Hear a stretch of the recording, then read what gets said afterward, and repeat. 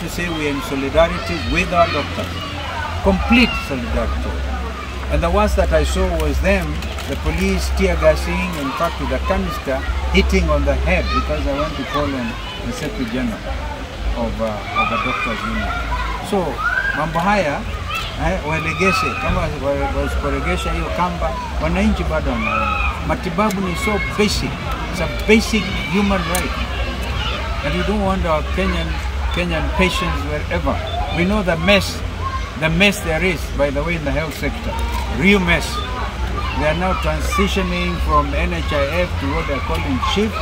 And even as we speak, under NHIF, monies have been collected, and those monies have not been given over to the service providers.